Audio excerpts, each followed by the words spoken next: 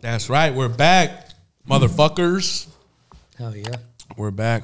Took a little break. We were on the fucking Seek one. Yeah, we were off hella broken windows.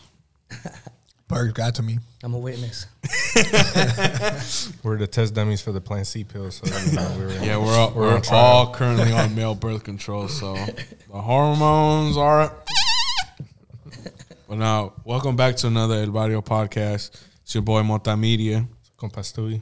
Eddie Chapo. And today, we got a very, very special guest. It was very anticipated. I'm finally glad we're doing it after months and months of talking about it. For real. We got the compa GB. What's going on with you?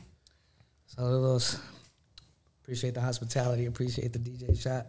Yes, sir. sir. You Classic. already know we had to. Anybody who know me know I stay with some DJ. And we always stay on with that DJ on set, bro. Like at least 3-4 bottles get killed every video shoot. Oh shit, that's Every my type of video. Every shoot. video, like Right. fuck. I know last time we had this full bent. This fool was. I was like, I already took a shot. I need another one. Oh, shit, no cap. Sounds about right. How you feeling today? I'm feeling good. I'm feeling busy. Oh, Busy. Busy, yeah. Yeah. So it's good to be busy. Yeah, So, yeah. What you been doing? I see you've been traveling. I know we just came back from LA and Yeah. shot a movie, and you did some interviews and stuff. What else you been up to? That's really been it. Just, trying to keep it consistent with the videos. We got an album dropping the end of this month. We have I got my first business opening up this month. It's my first brick and mortar. It's a sneaker and retail shop there in Merced. So I've been busy with that. Whenever I'm not busy with the music shit, I've been in and out of there trying to get everything situated, and just anticipating that opening up. And so hopefully it's one of many more. Hell yeah, man! That's dope. Is that gonna be one of the main first type of shoe store like that in Merced or In the area? Yeah, because we have a mall that's under construction. It's been under construction for like probably 2 years, if not more. And they had the Foot Lockers, the Foot Actions, whatever, but they shut it all down because they're adding another story onto it. Oh, yeah. So there's only maybe 3 stores open in there. Oh shit. Yeah, it's still open, but everything's shut down. Yeah, basically. yeah. And as far as we trying to carry retro Jordans, Yeezys, shit like that, whatever's in style, shit that's kind of what's going on. You feel me? In the high schools and all the other stuff. oh, yeah. So, I mean, the thing that's so special about it to me is that it's in my hood, in my neighborhood. So there's a lot of businesses there, all types of businesses, but everybody that's been there has been there since the 90s. You feel me? It's been the same consistent business owners, which have seen people like me and the people I'd be around. They've seen us grow, come and go, and it's always been the same one. So for me to kind of be on the same line as them, in the same type of business with them now, we're neighbors, now we're business partners instead of them just kind of watching us run up and down the block, running from cops and stuff like that. Yeah. So it's definitely a huge milestone for us, and it's something that I'm proud of, just on that, point of view. You know what I mean? Yeah. What made you want to do that? Well, first, I like to do a lot of giving back in my city. That's something that I'm really known for, whether it be to the kids, to the homeless people, or to just the community in general. That's something that I'm really known for. So at first, I kind of had the idea. I heard there was a building opening up. So I had the idea of kind of making how'd I say it? A non-profitable community center for the kids to go after school, have games in there, have tutors to help them with their homework and shit like that to keep them off the streets. But unfortunately, that building that we got, it wasn't big enough. So I was like, what could we do instead of that? You feel me? So I was like, maybe, one of my boys over at the Come Up Kicks, he has his own shop in Madeira. Yeah. He just kind of threw it out there, man, you should just open up a shoe shop. So I was thinking about it, and it just kind of happened from one day to the next. Excuse me. I was like, fuck it. Because I have a pretty big collection myself, so I was like, man, I could just probably throw a lot of them joints in there, threw them in there, and it just kind of happened from one day to the next. I was like, as soon as I signed that paper, I was like, there's no turning back from there. Yeah. but most importantly to me is just that spot too. Maybe within the next year or so, I can move to a bigger location and turn that one into something else. I don't know, maybe like a barber shop or something we don't have in the hood yet. So, yeah, that's kind of where we're at with it right now. Do you feel like being a successful artist helped do that for you and give back to the community? It definitely set me with the best platform I could get, you know, because I got a lot of youth following me, and you know, once you start building a name for yourself, everybody just kind of wants to be a part of, you know, some point in your life. You feel me? So it helps me with the promoting and the marketing and stuff like that. And at the same time, that's just something that I'm a big believer about, is just giving back in order to receive. So it just always feels good to see like the kids walk away happy with something, and then whenever, you feel me, I get something back, I get something back. You know? That's dope, because a lot of people, once they start getting that little success, they just start fucking off their money on you know, stuff that they really don't need, instead of like trying to invest it and get little stuff and, you know, get back to the community. So that's pretty dope to see, you know what I'm saying? Yeah, off top. Hell yeah. That's dope how like Merced is like, well, I come from like a small neighborhood too, Pittsburgh, you know what I'm saying? And like Merced ain't too big either, you know what I'm saying? And not a lot of people that come out of Merced, you know what I'm saying? So like that's dope as fuck, like, you know what I'm saying? You're taking your platform, and I'm pretty sure like most people in your neighborhood, they see you as like that person that's like, oh, you know what I'm saying? He's from Merced. If he did it, I can do it too, you know what I'm saying? Yeah. Because that's what I get a lot from like people like even in my area where they're like, damn, bro, you're a director and you're successful from Pittsburgh. You know what I'm saying? And I'm just like, yeah, bro. I mean, it's just like just straight grinding it out. Yeah, do you feel like that kind of plays a little bit more part, where it's like you come from a small town and just makes you go a little harder? Yeah, off top. So Merced's, you know, a little town in the valley. Not too much people have heard about it, and if you have, it's just you haven't heard much coming out of it. Passing through type of thing, huh? We don't got a lot of talent pumping out of there, nothing like that. And even then, when some people do, they usually, you know, start claiming another city. You feel me? That's bigger, like the next biggest city next to them. You feel me? Right. But that's never been me. I've always like, you know, I don't give a fuck how small it is or whatever. Like that's my home. That's where I came from. So that's a big important part in anybody's career, is not to forget where they came from. You know what I mean? Facts. How's Merced? Is like, how's the lifestyle and everything out there? Well, I'm pretty sure it's similar to a lot of other small towns, but it depends what generation you grew up in. You know, like 90s and early 2000s, even like up until I would say maybe 2014, 2015. Like it's like a gang infested town if you're on the west side of town or in certain areas of the town. There's a lot of gang violence for sure. And it all just depends on around who you hang around with. You know what I'm saying? Some people chose that life, some people didn't. But I would just say, you know, it's cool. I like it. You know what I mean? Despite all the bullshit that happens in the city. I find a lot of stuff to do there. Other people are like, what's there to do out there? You feel me? There's like, there's a lot of shit. I'm a real summer person. I like getting in the water, lakes, rivers. Yeah, there's a lot of that out there. Yeah, there's a lot of that. There's a lot of rivers out there? Yeah. Surrounding it, you know what I mean? So we don't got to drive too far. Yeah. Right. Even the community itself's a vibe. You go to the park, there's people shooting dice, people playing cards, people, you know, there's money on the block. If you know how to get money, you go to the block and you make ends meet.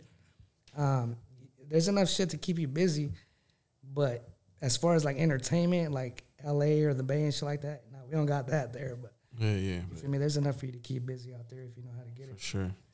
That's dope. How does the police treat you? That it's a so small city and then you're so popular and pretty much like, I'm pretty sure a small city, most people know you. So I'm pretty sure the police is just like on your ass. Yeah. Well, at first, in the beginning of my career, when I was barely starting, it wasn't something that they were used to. They were like, what, GB? You know, he's doing these videos in his hood. They were on my ass at first. You could tell they were keeping up with me, trying to do anything they can to like put a cease to it.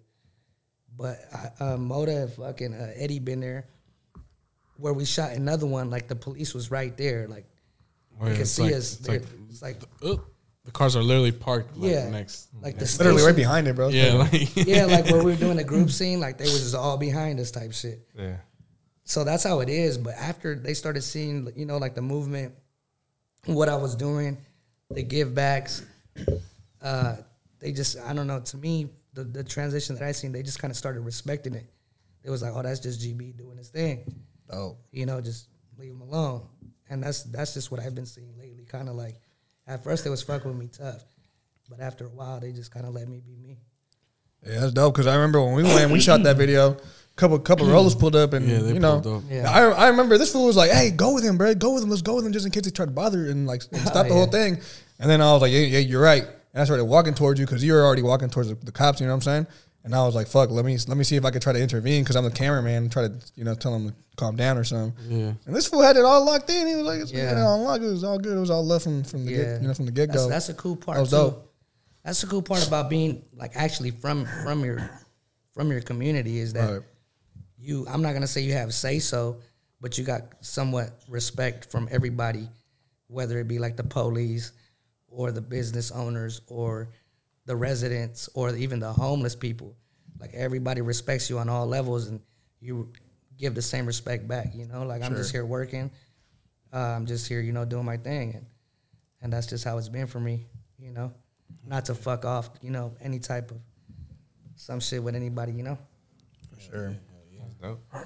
Just coming up in there, what was kind of what's like your best memory from coming up in Merced? One of them. I know there's a lot, but shit, just growing up, your entire childhood, kind of like just all the memories you share. You drive down in and out of the town, around the town, and like. You might have done something in that specific corner, and you're always going to remember that when you see that corner. Yeah. Or you drive by a certain house that you grew up going to your whole life, and let's say that person no longer lives there, you're still going to be able to remember, like, oh, I remember all the shit we used to do in that front yard or in that house. I think that's just what makes your hometown so special, that you always got those memories, and then you could always talk about them afterwards, like, we did this, we did that.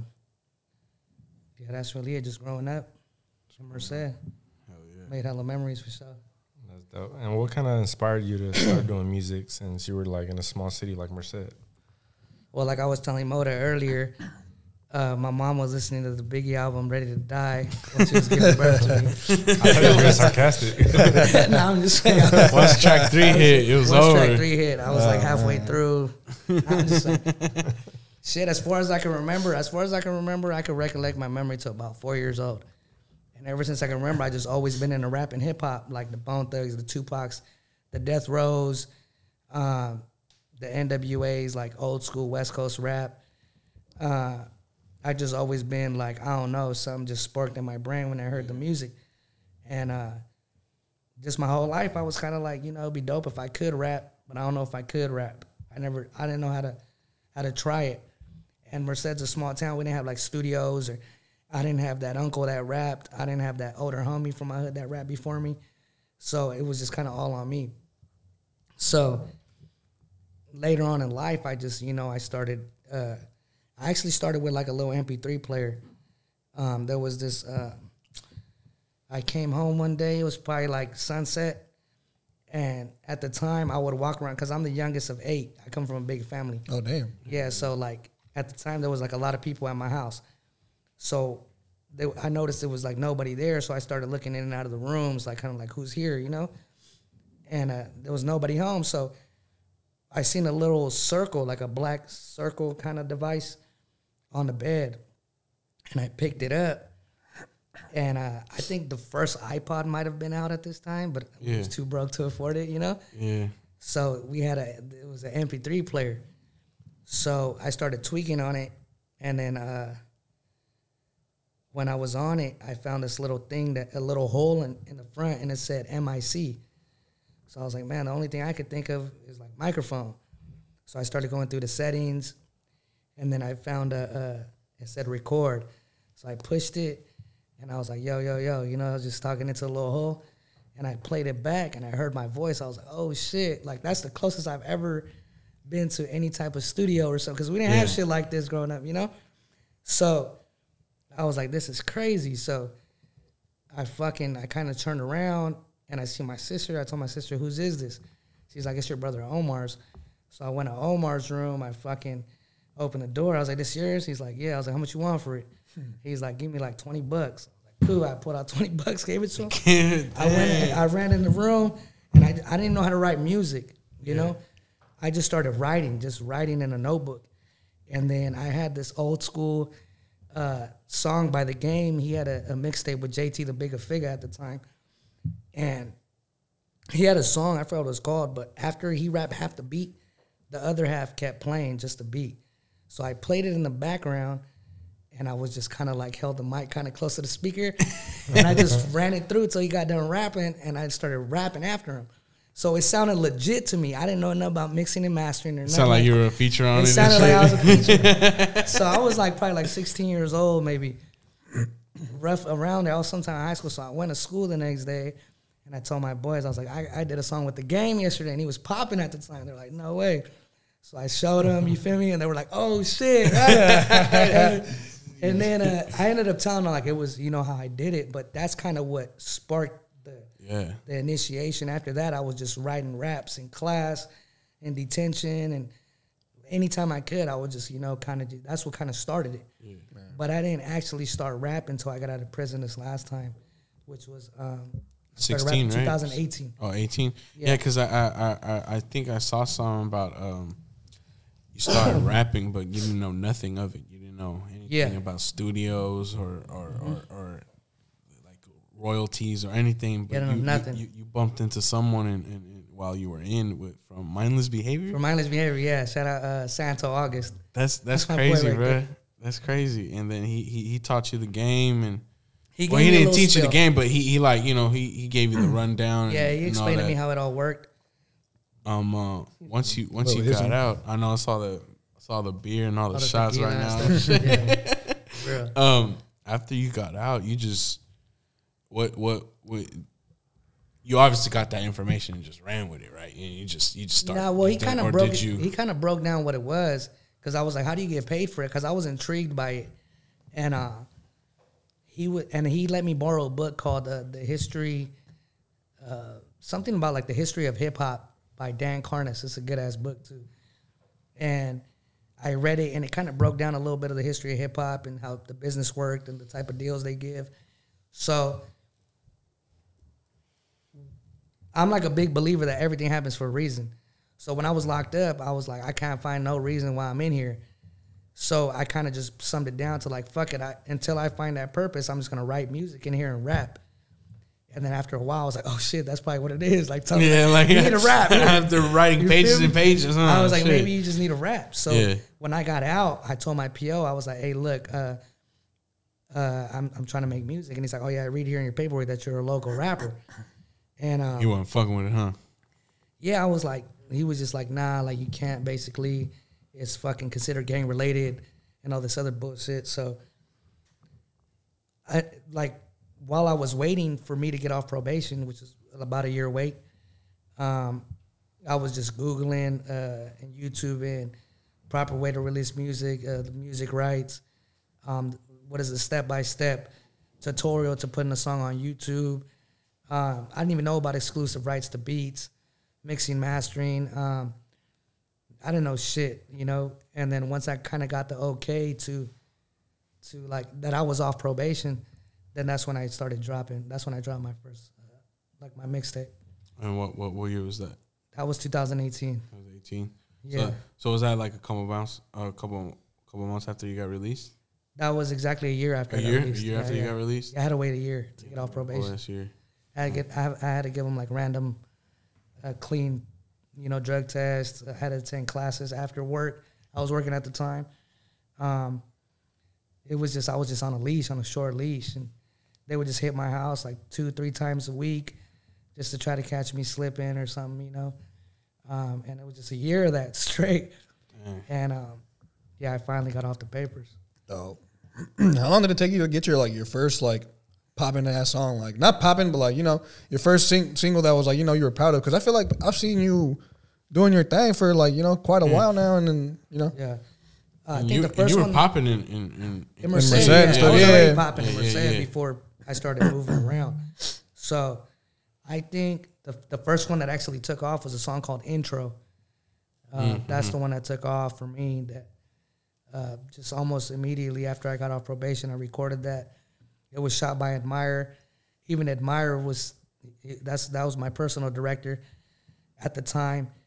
He didn't even know what he was doing at the time either too well like he does now. Like now he goes crazy with it. And his camera fucked up on him right before the shoot, so he had to borrow a random camera. His stabilizer went out, so he had to do the handheld. And it was just, it was just awful. but it took off. And that's when Thizzler reached out.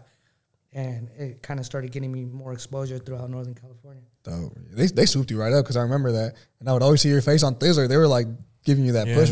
For real. Yeah, they fuck with me heavy. I think it wasn't until 19 or something when they had the ciphers. Right, yeah. The first cipher. I personally met you.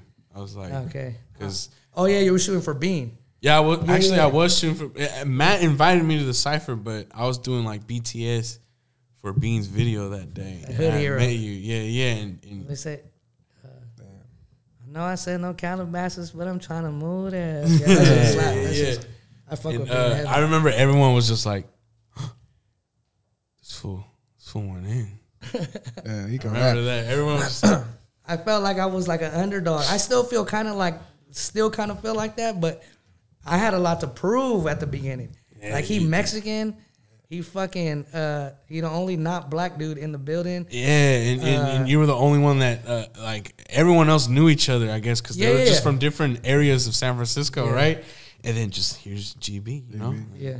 And I was like, I saw him, I just don't know him too much. Yeah. And then one person came up, second person came up, third person came up, fourth person GB. We were like, oh, what the fuck? I remember everyone was just like, hey.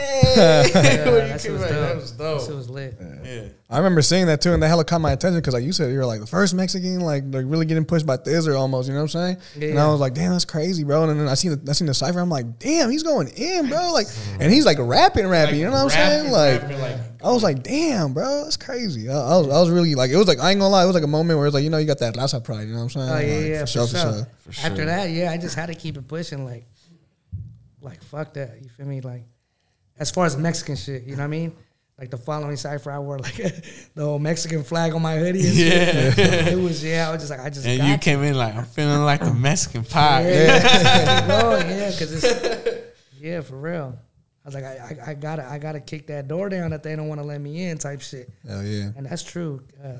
If you ain't black in this music industry, you're gonna have a hard time, or a harder time. Yeah, you gotta really prove to these. To the black people that it's their sport, you feel me?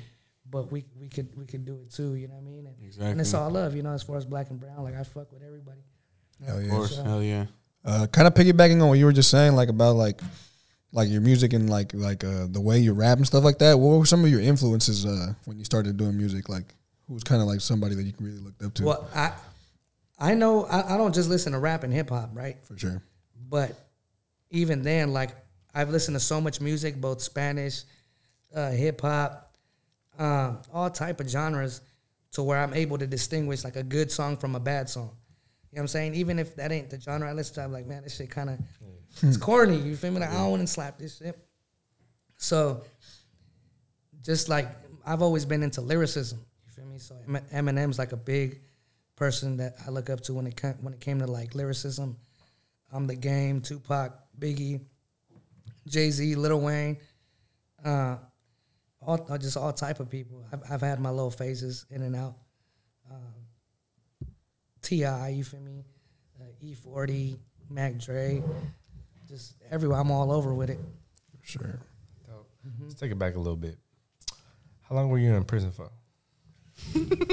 Shit, incarcerated as an adult, I've done like 4.5 years total, but like in and out. Like I'll do 2 years here, 1.5 years here, 6 months here, 6 months there. Like I just been in and out since I was 18. And being in there, what do you feel like? How did it change your mentality? Like, did it make you mature more? Or you were just like, fuck it, I ain't coming back, or what was your whole mentality in there? It for sure made me respect my moms more, for sure. Because the discipline. Yeah, because she was in my ear like my whole life. Like, what are you doing? Getting kicked out of school, suspended, just being in the streets all day. Like, what are you doing with yourself? Like, she just wants the best for you, but at the time, you think that they're just on your helmet. So I was fresh out of I had just graduated high school, and I went to college. I signed up for college, keeping 100. I did it for the financial aid, right? We all did. Nah, but check it out, I didn't even get it. So I was like, what? I was like, you guys are getting 2 bands. What? I want 2 bands. I'll fuck that off right now. So I signed up for it. I was there probably about 3 to 4 weeks at the most, and I got locked up. I got caught for a gun case and like a stolen car or some shit like that. And I went to the pen, and I was used to like the whole like juvenile hall time type shit. But when you get like with the big dogs, with the big boys, you feel me? It's a whole different ball game. You know what I mean? So it was just a lot of discipline. You know, I was fortunate enough to do time with a lot of older cats. So me being 18, fresh out of high school, I still had I like to cat it out a little bit. You know what I mean? Even in like my video shoots, I like to fuck around. But a lot of them aren't used to that because they've done like 10 plus years. So they're like, you can't fucking smile around me. You know what I'm saying? So it was just like a lot of discipline. I had to like really just shut the fuck up and listen. So that's what time was like for me, you know? And when I got out, I was just kind of like, okay, I see where you were coming from, to my mom's. So it definitely, you know, on both ends, you know, built our respect levels for one another. I remember I couldn't find a job as an adult. I think I was probably like 19. I think I was like 19 or something like that, 20. I couldn't find a job because of my criminal background. So I started going to the fields with one of my boys. That shit was like modern day slavery. I was like, fuck. That shit made me like find out the meaning of $1. You feel me? Yeah. You picking shit, throwing it in buckets, and they're going to give you 25 cents a bucket. So you're just like, damn, I really got to, you know, instead of that fast money type shit, I was like, man, it just made me much more humble. I think, like, on all levels, for sure. Yeah, that's dope. That's how it affected me. Yeah, that's cool. Because you could tell sometimes when people, you know, they get a lot from, you know, being in jail or prison or whatever, like the discipline, the maturity, you know, all that. Yeah. So that's good that you get to work on yourself while you're in there too. Yeah, it's definitely, you know, you get to reflect and fix whatever the fuck, you feel me, wrong with you. But even on the music tip, because there's a lot of rappers that they rap like on a clean ass beat, or they got like a catchy hook or whatever the case. But when it come down to talking to these OGs that really want to hear about something, it's like, they're like, oh, you rap, let me hear something. And then you kind of hear somebody not talking about nothing. They're just like, what the fuck is that? You know, like, you don't got to beat no more. You either got to make it or you got to really spit some real life shit that these fucking killers could relate to, or this lifer could relate to, or this real gangster could relate to. And then I think that helped me with sharpening my skills a lot too, because I'm like, I really got to say something. I really need these motherfuckers to feel me on this. So that's why I think my shit got a lot more meaning than the average rapper. It do, because I remember listening to, dang, don't hate me if I get it wrong, but I think Gang Members. Already get yeah, Gang Members. That shit was for the hard. Homies, for sure. That shit was hard, like, and then the when there's certain lines that you say that actually meant like real shit, and it kind of look good. I saw it like in an interview as well when you brought it up too. That's like some powerful ass words in that. Yeah, there's a lot of 186.2. That's like one of my favorite albums. 186.22 is the penal code for the state of California for gang enhancement. So any gang member, whoever had caught a gang charge, they got that 186.22 charge in their paperwork.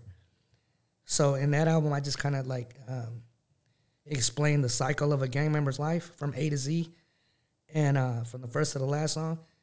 So that's like one of the phases we go through. We lose a lot of homies due to, like, you know, the system or being killed. So that was like a special song to me for sure too.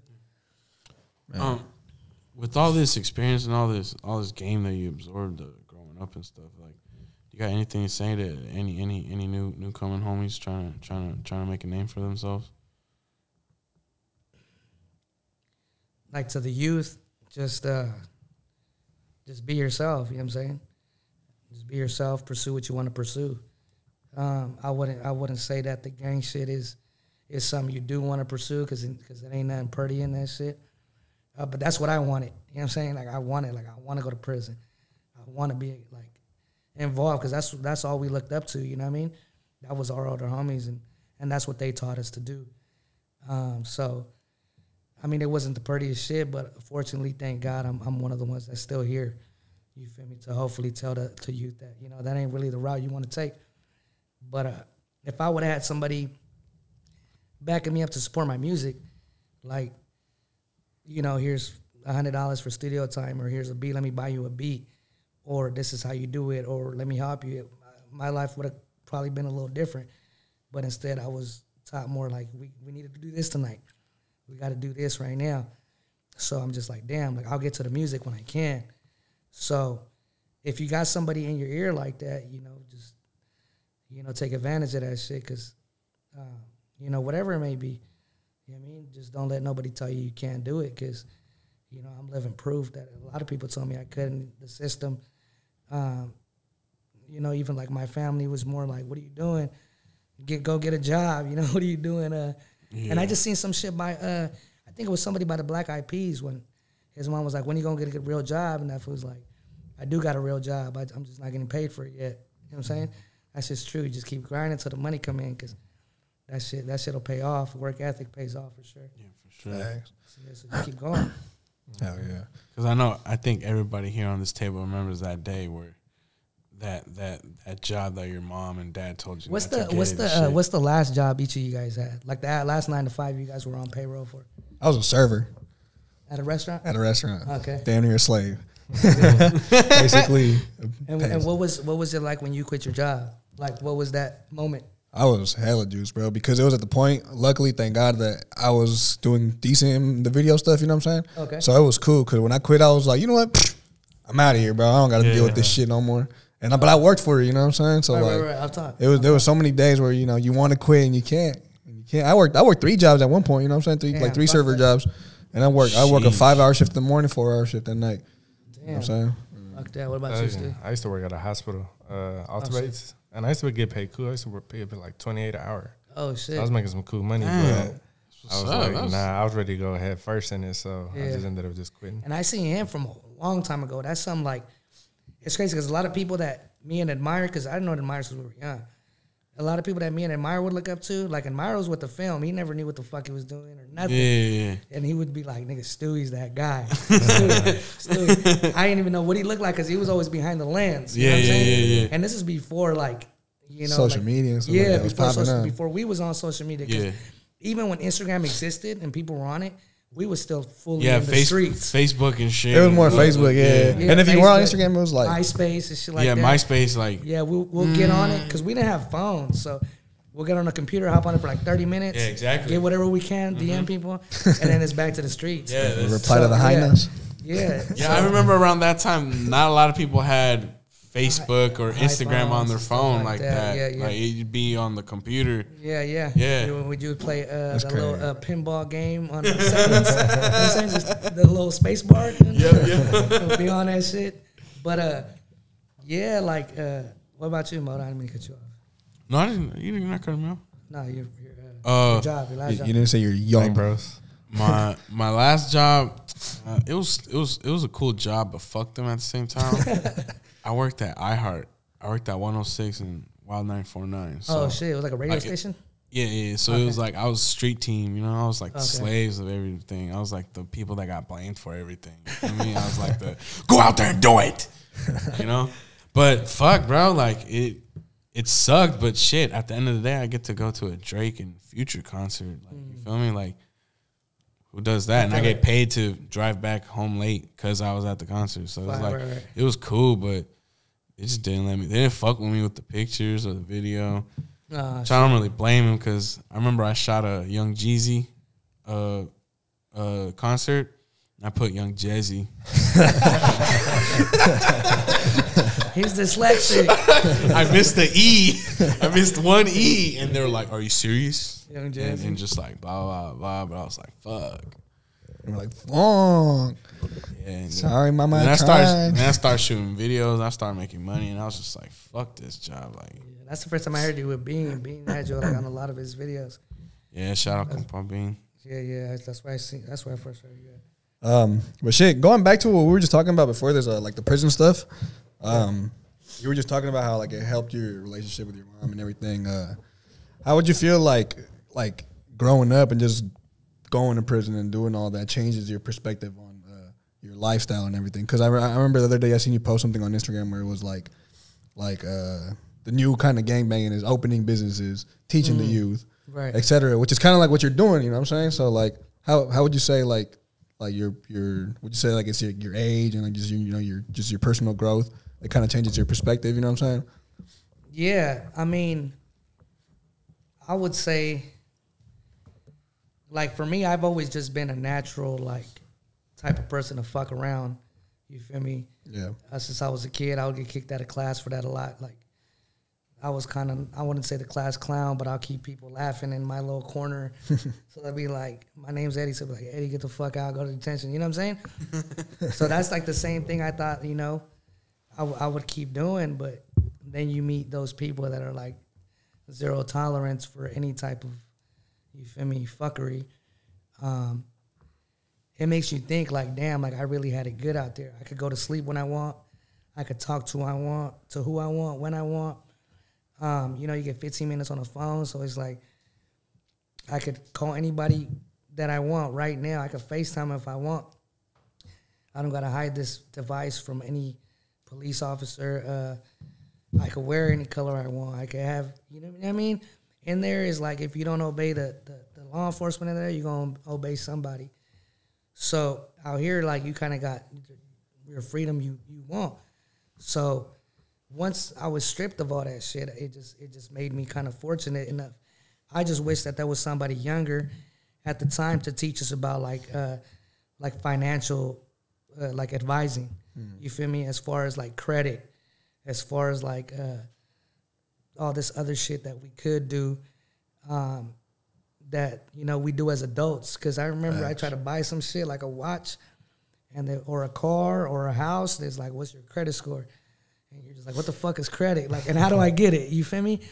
Like, damn, you should have been taught me this shit a long time ago. And my pops was trying to teach me this shit for a while, but since I was always like in the streets, I'd come home from like, let's say like a gang fight, and he would preach some irrelevant shit to me at the time. He was like, see, like, you need to focus on your credit. And I was like, bro, what the fuck is that? I'm like 14 years old. Like, I got street credit. Yeah, I know. Yeah, shit like that. Yeah, exactly. Credit, I think I broke my rib. That's a perfect way to put it, bro. Like, a lot of people are focused on street credit, which isn't bad. I don't knock them. If you're in that field, get it by any means. But in the end of the day, like, the street credit ain't gonna mean shit when everybody you was trying to prove something to becomes a rat or backstabs you or just goes all bad. It's just like all that street credit out the window. Or you go somewhere where nobody knows you. It's like you got street credit in your hood, but you're in my hood now. That shit don't kind of count. You feel me? It counts a certain, you know, it's technical, but that credit, that real credit and the real ownership and all this other shit, that gonna follow you everywhere. You feel me? Exactly. You're gonna be able to buy a whip or a house or properties and land and some more shit way faster than any gang member could. You feel me? So that's just some, you know, you want to learn at a young age. If nobody telling you that, like I'm telling you that right now, focus on that shit. School, to me, I mean, school's cool. Education. Education's fuck school. Yeah, fuck school. Education. Yeah, school. Yeah, all the way to your senior year. If you don't got to keep going after that to fulfill whatever the fuck you want to do, then fuck that. You know what I mean? Just focus on your dream. I already knew, like, I knew I was gonna work. Yeah. Excuse me. I remember the last job I had, I wouldn't sign up for like I think it's 401k that pays you for your retirement, and they were like, "You're the only one that don't got 401k." I was like, I'm not gonna retire from here. Like, I'm not gonna retire a fucking worker. Fuck that. You know what I mean? And sure enough, I kind of just spoke that. I just quit one day. I was like, fuck this. I'm gonna go fucking work for El Barrio or something. Become co-director or some shit, producer. Yeah, I think I was just thinking about this the other day. It's kind of like we're like, what did you call us? First generation Mexican? Yeah, or Latin American? First Latin American. So it's like I was thinking about it. Like we had to pretty much go through all the shit to like understand everything, because you know our parents are Latinos. They really don't care about none of that shit most of the time. Like or they don't know. They don't know. We gotta learn it ourselves. When we come home and teach them. Yeah, but that's the craziest But they really part. never really put the effort to learning themselves. To them, it was just like what's important is just working and putting food on the table. Right. Or they learned it and they couldn't find the skills or the means to teach do you, it. because you know, my parents, they were like, I'm not gonna say they were like illegals, because I don't really know all the information on that. But even then, they was kind of afraid to ask, because like, if we ask and we say the wrong thing, and they deport us, we rather just keep our mouth shut and work. You know what I'm saying? So that's why my boy Hot Boy Weeze, he posted some shit on his gang guy. North game guy. Yeah. Shout out him. He be spending a lot of game. So he said, my parents already went through the hard part. They went through too much for me to work a 9 to 5. I think I saw that on the story. Or do the same shit they did. Like, that'd be disrespectful to them. Like, they really fucking crossed the border, did all this shit, not knowing Spanish to them, for me to go to work and back, do the same shit they did. Or if that goes for anybody, to just kind of sit on your ass all day for that. Like, nah. Yeah. They did the hard part. Now you got it easy. That's why it is kind of funny when I see like a first generation Latino just complain about shit, how life is hard, and it's just like, nah, it's when an American complains about life.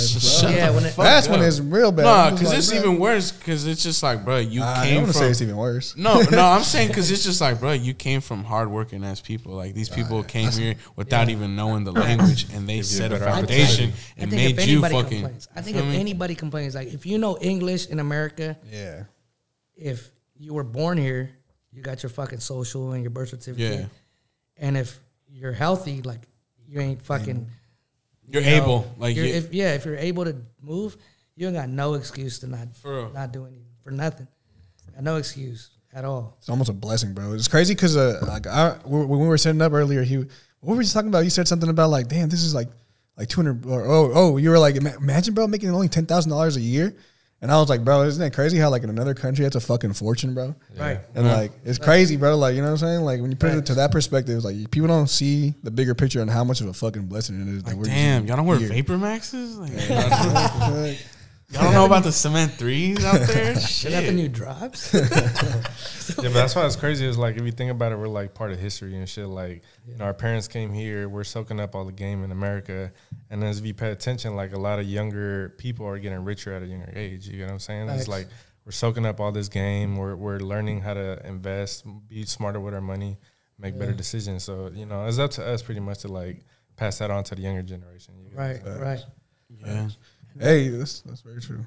Yeah. I think the next generation, not the Gen Z, like the next ones that we create with the Gen Z, like that one, them fuckers gonna be. Especially the Latin community, because think about it, bro. Like, kind of like how we were saying. That's just scary. I don't know, because people don't think about like the long term. You know what I'm saying? Like in the long term, bro, there might be more Latino business owners in California. No, there are going to be. There are going to be. There are going to be. And it's crazy. Just like, because remember, like almost 20 years ago, they were like, "Oh, they're going to be the majority. We're going to be the majority." We're at that stage, and we're growing. We're growing up right now, and making babies and shit. You know, you got one already. You're in the process of. You got one already. Y'all in the process of making the next generation. Like and you know, to have, you know, and it all came out of hustle too. Yeah, you know what I'm saying? Like it all came out of hustle. Just imagine, bro. Like it's gonna be some lethal ass Mexicans. Yeah, and then sometimes it feels like. There's a lot of different perspectives you can look at the life that we live, each and every one of us. Mm-hmm. Like, I get this a lot. Like, they tell me, a lot of people, almost every day, some shit, somehow this will come out, they'll be like, well, you don't even work, so you don't even got to worry about it. I'm like, bro, like, all the time, bro. All the time, baby. I'm like, bro, like, okay, you know what I'm saying? Like, we do work. We just don't we're not in the same line of work. Exactly. You feel me? And if anything, it's like, I don't got a schedule. I got to be in LA at fucking 8 in the morning, even though I don't fucking want it. I want to sleep in. Yeah, you don't get overtime. I got to be there for 3 days. And I'm on top of that, I'm not getting paid to go. Yeah. You feel me? I got to wait on that check to come months from now. You feel me?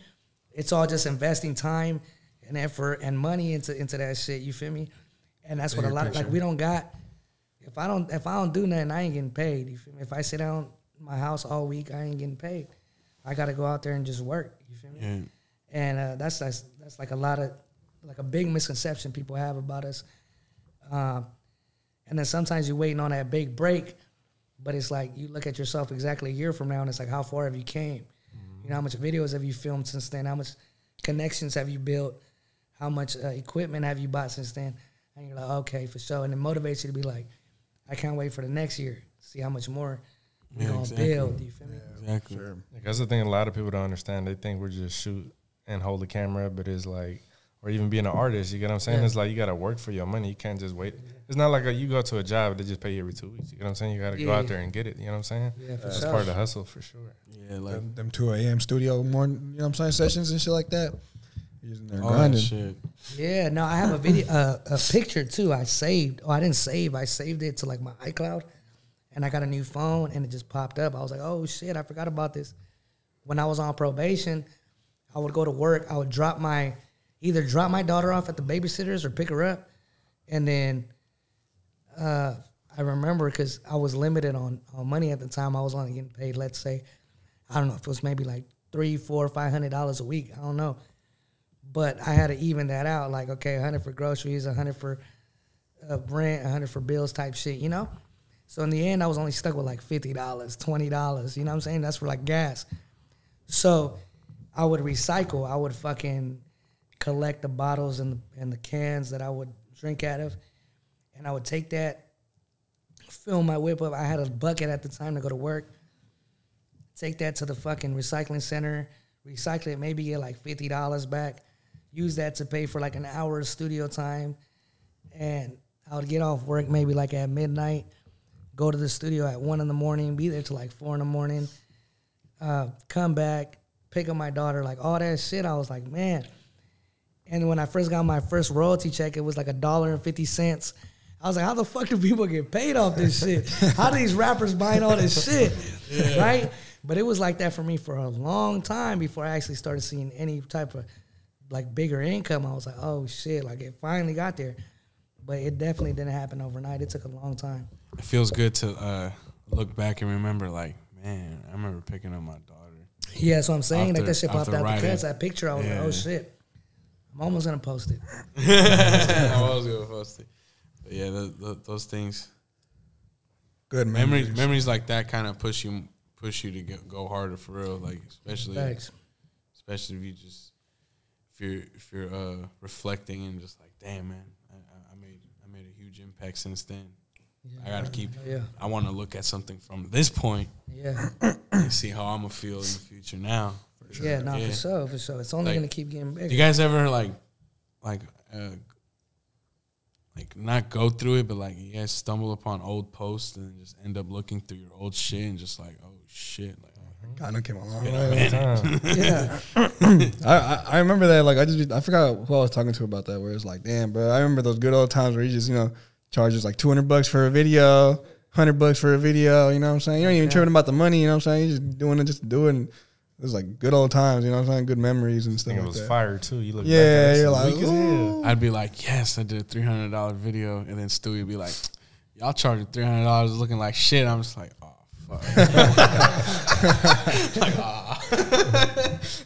At least I got $300. Buy a zip. Buy a little zip.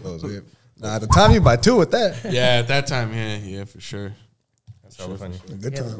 The Wii game changed a lot too. Hell yeah. I mean, look, bro, just it used to used to come in like the little Ziploc bags and it used to stuff like a gram in there. How would you? I couldn't imagine putting one in now. Like, imagine putting like a nice dense sack in one of those. Yeah. Fuck no.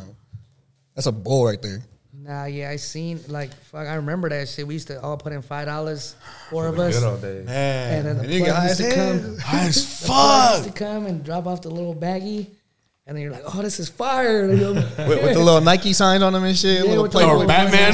Batmans. This is some Batman Kush. Now it has Batman on it. Now it's fucking. Now it's like in stores where you can go buy this shit. Crypto Lotto. I ain't even that old, bro. I'm still in my 20s and I feel old as fuck. Just talking about that shit. for sure. Like, look. Now you got stores and brands. Like, y'all remember the cans? That was a weird ass phase. That was a weird phase. That was hella weird. You buy a little can and just. You remember that? I think even Backpack Boys used to put it in their cans, if I'm not mistaken. What cans? They had like little. They had like little cans of weed. Mints. They were like little weed cans. Oh, like they had the bubblegum gelatos and all that shit. Like tuna, like a tuna lid? Like tuna. Nah, I was probably locked. I was probably in prison at that time. I don't think that lasted that long. Yeah, it was only for like a year, to be honest. I think it was. And you don't want to know where the weed came out of. It was like I think. Maybe you were in prison. Yeah, I think you were. Yeah. it was like 16, 17. 16, 18-ish. 16, like, no, 18. No, nah, actually, yeah. probably like 17. No, because I remember I got sushi in a can. What? Sushi was around? Sushi was around. Yeah, I got locked up 2015, came out like mid 2016, and then I was on probation no, wait. I think I got out 2017. So you were in 16. Yeah, so it probably was all 17. Out 17. Yeah, right, okay. And then off probation 2018. So I didn't even you smoke at the time. You probably didn't smoke, so they didn't hit you with the I would have probably gave it back. Like, get this disrespectful shit out of my fucking face and put it in a little fucking Ziploc bag. Give him a little, and then it'd be the little Ziplocs with the sticker on it. The little RX sticker. The RX sticker. That was a huge phase. And then I guess it was the cookie bags after that. Remember that's the first C's? bags I seen was the cookies bags. Yeah, just the C. And then they had the clear ones, the clear C. Yeah, and then Runs came out. Runs came out. And then Runs' packaging was hella cool because they had all the little candies in front and shit. I smoked the first Runs for sure. Yeah, the real first Runs. Those were dope. With the candies. Yeah, with the candies on the bag. The ones that got sued. Damn. For real. Times have changed. Times have changed. It's the good old days. Fuck yeah. You ever smoke weed in prison? Yeah, hell yeah. Yeah? Yeah, for sure. So you look forward to that in Pruno. Pruno? Yeah. Can that shit make you sick? If you cook it wrong, yeah. Cause I'm sure. But if you cook it right, yeah, for sure, that shit'll get you fucked up. I see. There's a TikTok. That must be fun. There's this guy on TikTok. He be making hella prison food. He'd be like, "Hey, Bunky, oh yeah, you want enchiladas?" And then it's just like, yeah, you just start breaking noodles. And he eats it, and it's like busting. Yeah. There's a lot of good prison food. Have you dug into the cuisine out there? Any memorable foods that I don't know? Have you fucked around? What was your favorite food? Like, have y'all made any special foods out there? Like they be saying in prison? Yeah. Oh yeah, for some sure. menudo. The shit they serve in there isn't him though. For sure. You gotta make it. Yeah, man. They make some fire sweet and sour. They basically make like generic foods out here with what they got in there. Yeah, because I remember making sweet and sour with just hot sauce and like jelly and shit. Jelly and like some other shit. I kind of forgot, but they make like prison style pozole. Prison I think that's what it was. Tamales.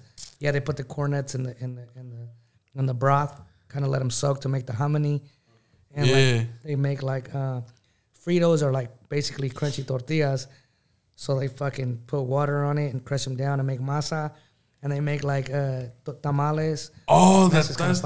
Oh, what? You just gotta kind of get like creative with it. And they do sell like raw tortillas, like the fucking packets. And then you'll like scrape the paint off your bunk, and then make a fire under it to kind of make a comal. And then you start making tortillas. It gets hot. Yeah. Type shit. You rig some shit. Like, there's a bunch of shit you can make in there. But yeah, I mean, you get creative in there. You kind of make the best out of it. That's crazy. Yeah, they even showed how to make like ice cream and like milkshakes and stuff. I'm like, what the hell?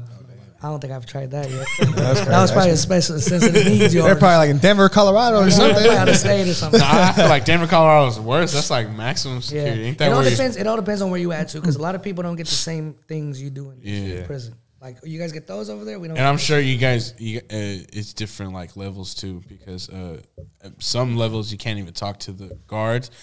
Some other levels, I think you could talk to the guards. And guards it's different. Do shit for you. Yeah, it's different everywhere you go. For he was like, even the county jails are. Because he was like, "Hey, tell the guard bring some ice," and I don't think you can do that everywhere. Yeah. That's for sure. You ain't getting that shit. But that was very interesting. Prison foods is very interesting and very unique. They really take it serious too. Hopefully, like I never. anything, Hopefully, I never get to try it. And it's crazy too, because like if you ain't good at it, like they get on you, kind of like, man, you fucking cook. You can't cook for shit. And it's like, I'm cooking a soup and some chips. Like, what do you want me to do with it? There's only so much I can do with this. Man, get out of the way. Your cooking coordination's garbage. First of all, I'm like, damn, like that motherfucker been down for a minute. Yeah. Get stabbed for cooking wrong and shit. Yeah.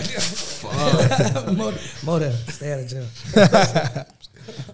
I'll probably cook good. I'll probably have multi snacks and shit. Multi snacks.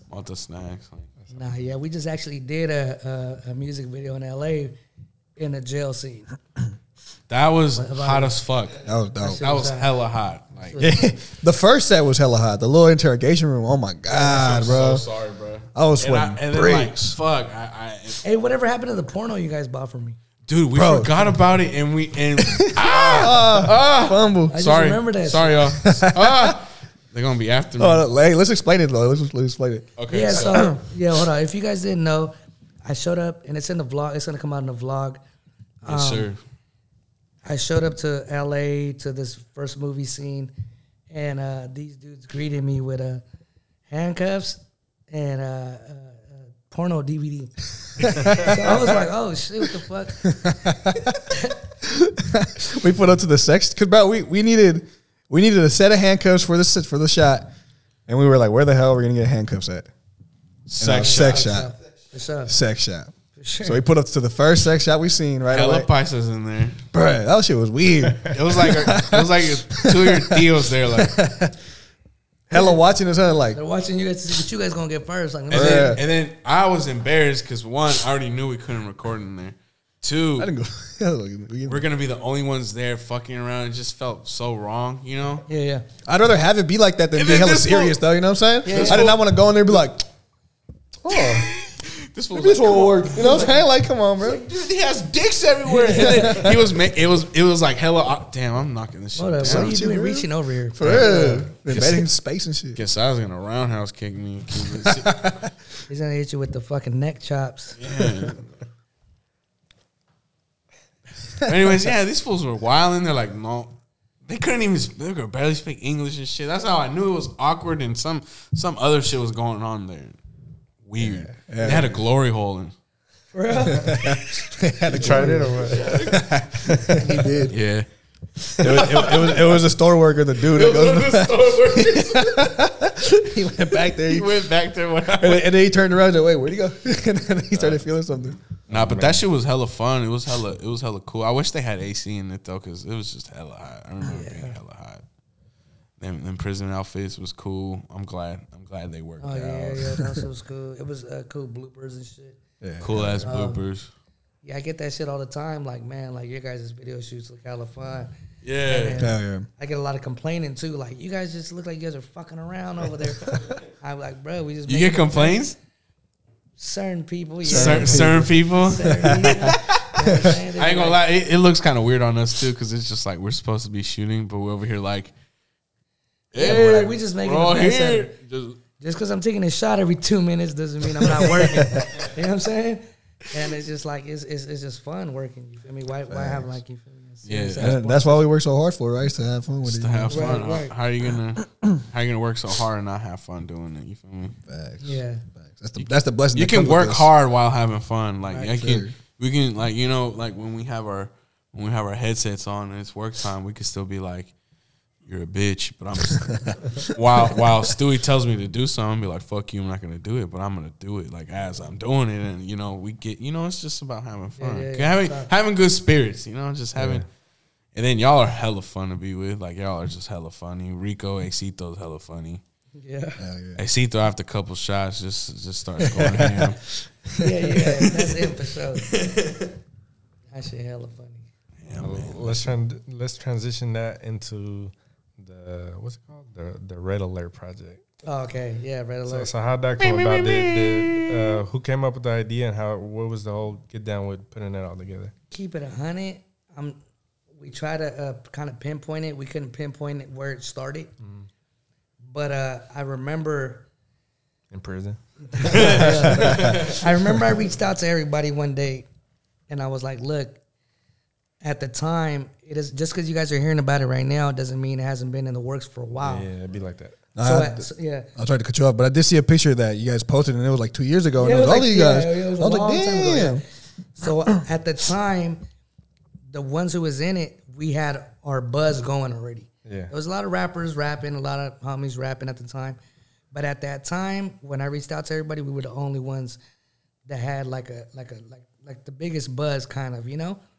So I just got an idea, and it wasn't even really kind of like more, I don't even know if it was like a project idea. I don't really remember. It was so long ago that I was like, bruh, I'm thinking of you, and you. I'll book like an 8-hour session. Can you guys meet me here at this time? They're like, yeah. And it was like, the session was from like 10 to 5 in the morning type shit. Jeez. And we had 2 of them back to back. So we knocked out X amount of songs, and then we kind of just took a break from it for like a year. And it just didn't go nowhere. Then we kind of wrapped it up again, and kind of we didn't let it die out. We're like, bro, like this has been over a year. We only got this much songs. Let's go get a little more. So we did, and then it was just kind of with the title. We were kind of struggling with the title. Excuse me. All these drinks you guys are giving me. All right, shit. So the album off top was going to be called Red Alert. You know what I'm saying? Because it was kind of like an alarm, like we're coming. You feel me? Like red signifying, you feel me? We're from Northern Cali and shit like that. Nothing more than that, nothing specific. It's kind of more like an alarming, like this is a new wave that we're coming. So when we did that, then we had to find like a group name. There was a lot of names thrown out there, a lot of different names, but we ended up kind of settling for like, let's just give it self-titled, because it was nothing like a label forced us to do. It was nothing that we were kind of forced into, or it was more like we were all homies before that rap group or whatever. Yeah. I was cool as fuck with Rico, Acito, Iggy, Wood, everybody is in it. Now it's just like, let's just collab on a tape. So we kind of already spoke about it, like whether this is our first and last, whether we do another one, whatever the case may be, like we already got our own buzz before this rap group, you know what I mean? And even after this shit, we still gonna keep doing our thing. We just kind of want to give the fans what they want. It's more about the fans. The fans want to see a lot of us on the same tracks. So we're like, fuck it, let's do it. And it's not even out yet. Like, we got one video out that El Barrio shot, and that's just going crazy, you know? That's just like at 100+ views in less than a week. I think we're going to get 1 million in less than a month. For sure. And, that, you know, we're just going to keep coming and coming and coming with it. That's just kind of how that came about. There was no real structure not behind it. It just kind of happened. Yeah, that's dope. Yeah, I like seeing, I always say that too, like when people are buzzing, it's better like to unite and just make it bigger than you and the next person. You get what I'm saying? It's like turn into a whole movement, and it motivates other people to like do shit like that too. You get what I'm saying? Yeah, on top. And obviously, since we started it, there's obviously been more artists like on the rise since then. So a lot of people are like, "Why don't you get in? Why don't you get in?" Like, it's just something we started like a while back that just barely coming to light right now. But you know, everybody doing their thing. That's dope. Hell yeah. Hopefully it all goes good for y'all for sure. Yeah. Do you guys have a drop date for the album already, or? Well, if you guys do release it before then, you guys going to hear it first. We got it aligned for the 29th right now. So that's in just a couple 2 weeks. 2 weeks. 2 weeks. That's right. That's right, yeah. The album's supposed to drop in 2 weeks. And I think it's going to be big. I think it is too. So ever too. since War, I think. Yeah, War was a nice one. Oh yeah, you guys shot War too. Yeah. Ever since like SOBRBE and like Shoreline Mafia, they ain't really been like a rap group in Cali that I could think of. Yeah. Facts. That's kind of true. Yeah. And those 2 videos that we got in Lavar are bangers, bro. Those 2 videos and the way they just connect and everything. The lick and I'm trying to see how you guys are gonna transition it, because one, it kind of seems like a trailer for the next one. That's kind of how I'm trying to see how you guys are going to transition. We're going to have to figure out how to connect it like that, because that's how we wanted to do it. But we might have to be like 6 months later or some shit. Like, something because it's like off top. And honestly, I think we should get like one more because there's like 2 more bangers on that album that kind of need it. Like, we gotta talk to the compas. Yeah, I gotta talk to the people. Talk to the people. To the fucking. To the folks up top. I think we need one more off top. It's going good though. Hell yeah. Good so far. Hell yeah. Yeah, this shit's looking good. Everyone's loving that. Another one. They're ready for another one for real. Yeah. Okay. For real. Already dropped a hit. I want another one. For real. What's up? Y'all ready for another shot or what? So I was just gonna say too. Let's do it. While we take this shot, I think we might just kill this whole bottle in one little rotation, right? While we take this shot, I just want to give a huge shout out to El Barrio for letting me have this Backpack Boys on the table. Hell yeah. You feel me? It's all love. Shout out to Backpack Boys. Whoever hasn't heard of Backpack Boys is 125. You feel me? Backpack Boys al 100. To me, one of the biggest strains and one of the biggest weed companies in in California. You feel me? And nationwide. Period. You feel me? Shout out to homie Q Quesada, Compa P, and everybody from the Backpack team. Going crazy with it. Yeah, Compa P was supposed to sponsor us a few episodes ago, but you know. Yeah, where's that little sponsor at? We still need a sponsor. Still need a sponsor. Still need a sponsor. It would be an honor.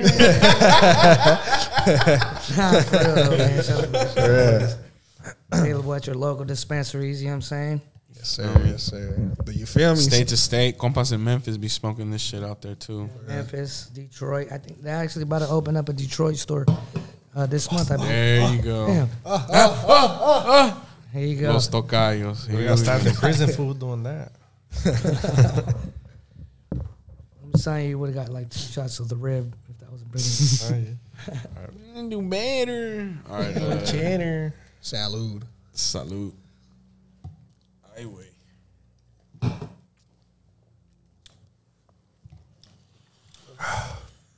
Oh, man. So as being touched on what we was talking about earlier, like you as a father, how do you feel like how's your kid? That's different. That's a different question right there. Yeah, how's your kid? My daughter is 5. She's actually about to turn 6 next month in May. And I just got a text from her teacher too. I guess they did certain tests in the district, and she scored the highest out of her entire grade level in the district. Oh, damn. So I was like, man, like I got to reward her for that. That's dope. But since she's around that, how do you feel like from the game that you got, and you know from experiences from how your parents treated you? How do you feel like you're gonna give that game to your daughter? And how are you how to explain this? Like, how do you feel like you're gonna? Are you gonna spoil them? You're gonna make them work for their shit? Like, you get what I'm saying? Yeah. Okay. Well, here's the thing. Like, I don't think there's. I mean, without trying to make it sound wrong, like, there's not a specific set of rules to being like the perfect father or the perfect mother. You feel me? Mm-hmm. Everybody gonna raise their kids differently. My parents beat the shit out of me. You feel me? They beat the fuck out of me, bruh. And I don't hold a grudge against them today. You feel me? Like, if you guys think I deserve that ass whipping, then I probably did. But there's some that do hold a grudge, like, you beat me. Yeah, there's some that did. And my parents apologize. Like, my mom's apologizes to me all the time. Like, I'm sorry for doing that to you when I was a kid, like beating the fuck out of you with a belt through the chancla. But I'm like, bro, like, I don't remember that really like that. Like, I don't feel the pain no more. So I don't blame her. Like, I was probably being a knucklehead. I don't know. So me, like, personally, like, I give my daughter anything she asks for, I give it to her. You feel me? It's like she wants like a certain set of toys or like she knows exactly what she wants off of these all YouTube ads. She'll pause it and be like, look, I need this. So, like, I'm like, all right, I'm going to get it for you. I'll wait a couple weeks. I get news like this. So I'm like, off top, you're going to get it. I ain't never been, my parents never taught me how to ride a bike. They never taught me how to fly a kite. They never taught me nothing about loving a female, nothing. Like, my parents is just like, we got food, we got beans and tortillas on the table. Comida en la casa. fucking behave. Yeah. Yeah, pórtate bien. Yeah, that's it. Y échale ganas. Yeah, that's it. That's it. And did you do your homework already? Like that's it. Like my parents, and I don't knock them because me, like I'm grown and humble enough to understand that they was working. Feel me? So I try to spend as much time as I can. As much as I'm on the road, almost every single minute that I'm not on the road, I'm with my daughter. Even though I don't post it or tell anybody nothing, those who are around me, they know I have my daughter with me all the time. So that's big. That's important to me to spend time with her so she can have, you feel me, as much memories as she can. And I took her to Disneyland for her birthday. I took her to Legoland for her birthday. That's my first time as an adult being in, you know, amusement parks like that. I'm there, like every birthday party I give her what she wants. Like it's just I hit my daughter one time that I know of and remember and fully, like only one time, and it was just slapping the hand. Yeah. And I felt bad as shit for it. I was like, oh, I'm the worst parent ever, right? Because she didn't want to pick up her toys one day and I was in a hurry, you know. I was like, come on, dude, like you made a mess, like let's pick these up. And she just kind of never minded. So I smacked her hand. As soon as I did, I was like teary-eyed, like, oh, shit, what did I do? And it didn't even faze her. But me, I was like, bruh, that's the only one time I've ever hit my daughter anywhere. You feel me? It's a smack in the hand. So I think I'm doing okay as a dad. You feel me? I don't hit my daughter like my parents hit me. One thing that me and her mom did agree to was that, like me, when I told you earlier that when I went to work in the fields and I had to pick fruits and shit like that, that gave me like, damn, like, this is how much $1's worth. I got to pick these 4 buckets and I'll get $1. Feel me? And it's going to take me an hour and a half to pick these 4 buckets. That sunk in, like, damn, like my mom really put bands on a lawyer for me when I was fighting my cases. Shit like that. It was a big eye-opener. So right now, obviously, she's too small. We buy her clothes, her shoes, her toys, whatever she wants. But once she's of age, like 15, 16, you're going to the fields too. You're going to the fields for summer, and you're going to work for your money, and you're going to see what it was like for, you know, us to provide for you too. And that's just to kind of humble her, be like, oh shit, like my parents work hard for their money. Yeah, definitely. For sure. So, you feel me? Like little shit like that, you know, we have little things. But aside that, you feel me? Like as far as like insurance or like life, what is those called? What's that shit when you die? Life insurance. Life insurance and shit like that. Like if we got anything like that, like that's all like to my daughter. You feel me? Because that's the next generation. You know hell yeah. And there's no right time to have a kid. Everybody's like, let's wait for the right time. Let's wait for this. Never gonna be. Yeah, that's the hype I'm on right now. Just do it. Just everything will just follow. do it. Just take the condom off.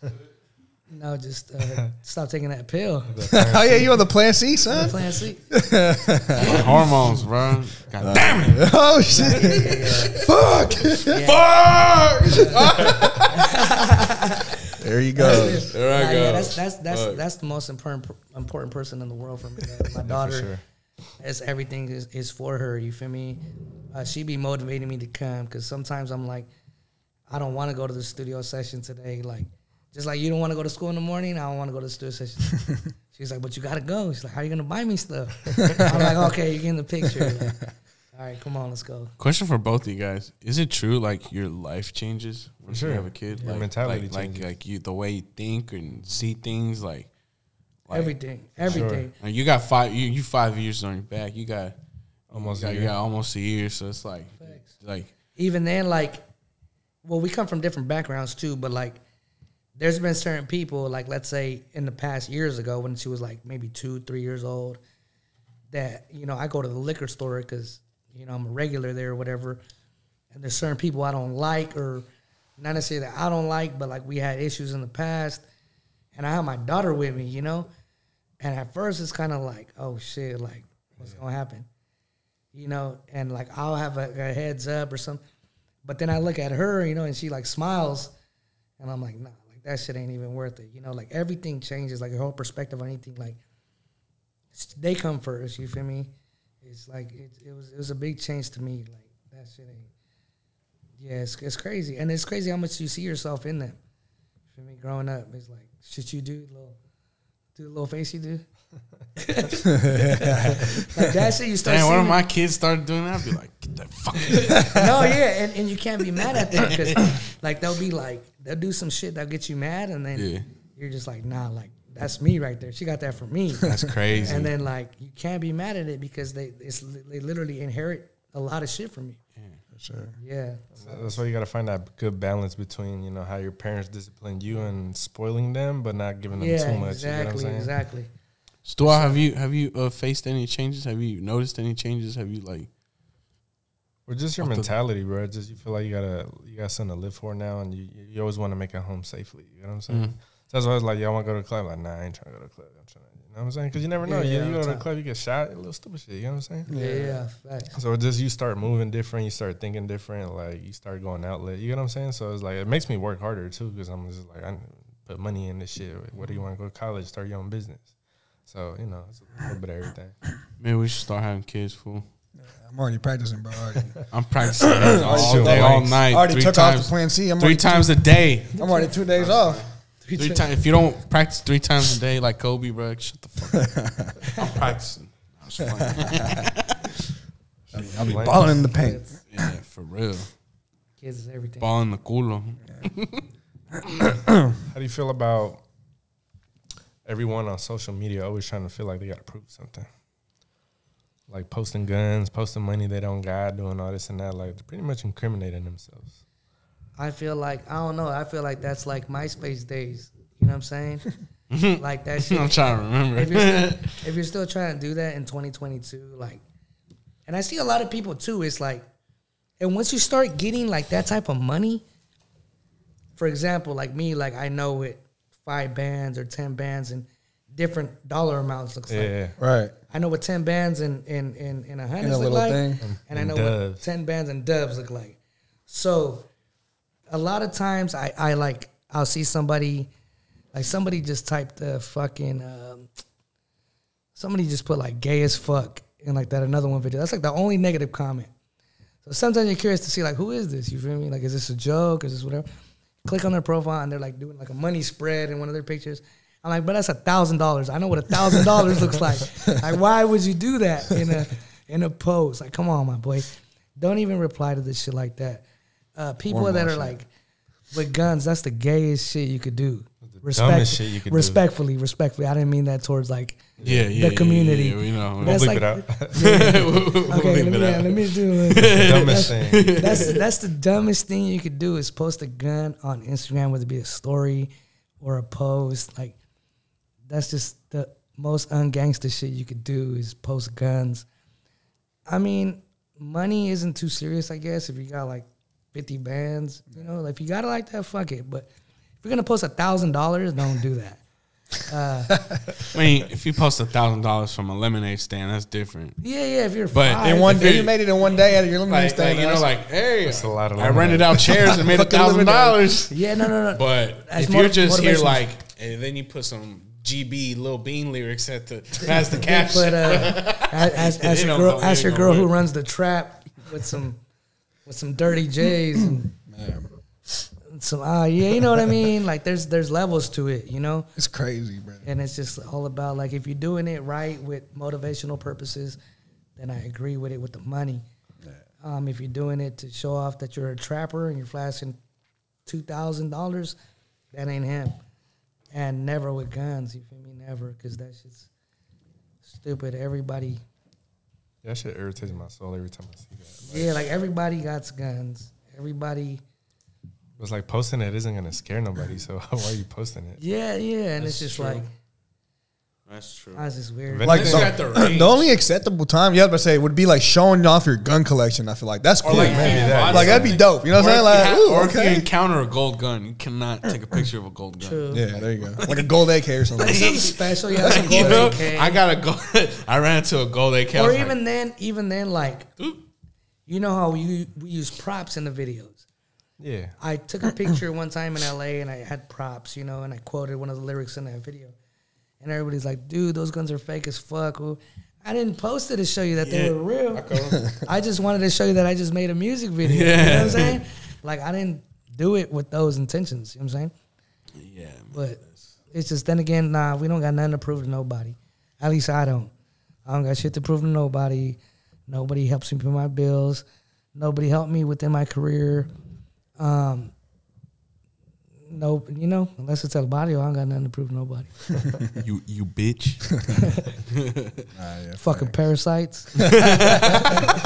fucking cussers. Fucking I don't live to live. do more than those fools. Oh, what's up with these backpack boys, bro? Like, how'd y'all get tapped in? Shit.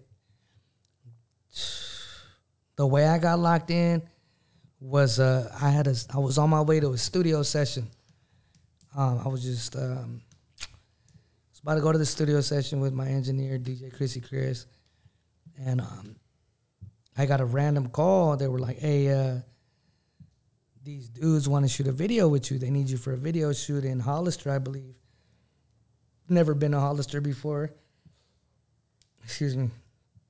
And they were like, "Oh, they're part of the Backpack Boys." And it's crazy because my boy JP was just telling me about Backpack Boys like a year before that. He was teaching me about how the tree business works and all this stuff.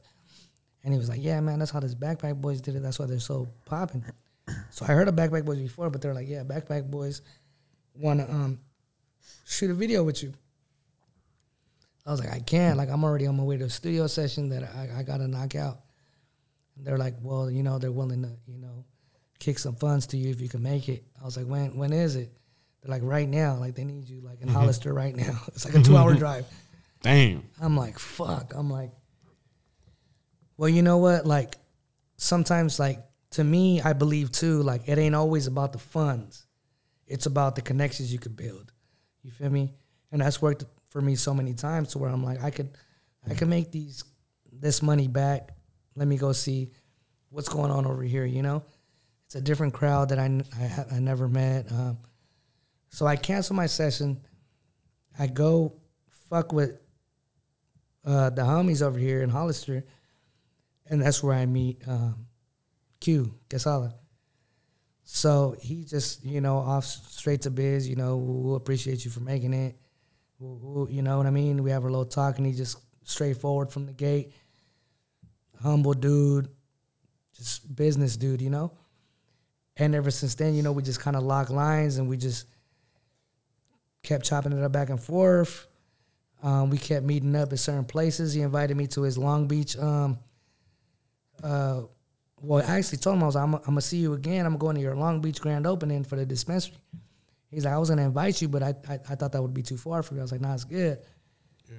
And it just kept going like that, just inviting each other, fucking with each other. And it just became my brother type shit. You know what I'm saying? Him, Cartel Money. And we just got locked the fuck in. Like, yeah, that's family now, you know? That's what's up. Yeah, that's how we met. And everybody else, all the other homies. Then, yeah, it just, all the other homies kind of started coming together just little by little. And there ain't no telling where, you know, where we're going to go. Because I love how, the homies all got together and did some music. And on top of that, y'all, it seemed like Backpack Boys started working with you guys a lot closely. Like, yeah, so whether it be with the music, I don't know if it's just music or other endeavors, or you guys just talking business, but I love seeing you guys getting together, like all types. I mean, one thing I think we could all relate to is that we're all hard workers. Yeah. Them with their business, us with ours. And that's something that where we both met was they probably seen us like just grinding our ass off of what we do, and that's what we seen in them. They're just go-getters, bro. They're just really, you know, work ethic is just work. And somehow we found a way to intertwine with one another, you know, as far as the music shit. Like, hey, we're going to go do a studio session. Can you come through? We need you to lay a verse down. Yeah, let's go. Boom, boom. Met other people. And it just went back and forth, and then we just got locked in, and I can't damn near rep Backpack Boys like I rep my own name. Like, bro, like, we're so close-knit that, like, everywhere I go, you're going to see Backpack Boys if you can. You feel me? If I could wear a Backpack Boys something, I'm going to wear it just because we just got that close with one another. Yeah, those are the homies right there. Compa Pe, everybody, Bully Wiz. There's too much to name, but it's just it's a dope, you feel me, friendship, brotherhood that everybody got is dope. Hell yeah. Shout out Backpack Boys. Shout out Backpack Boys. For real. We were smoking Backpack Boys all 2021, damn near, huh, Eddie? For God damn. Someone's fucking Backpack Boys. Yeah, for real. Good times. It's dope seeing like a Latino-owned company too, you know, growing in this kind of company or this kind of industry, you know. There's already two. Yeah. Cookies.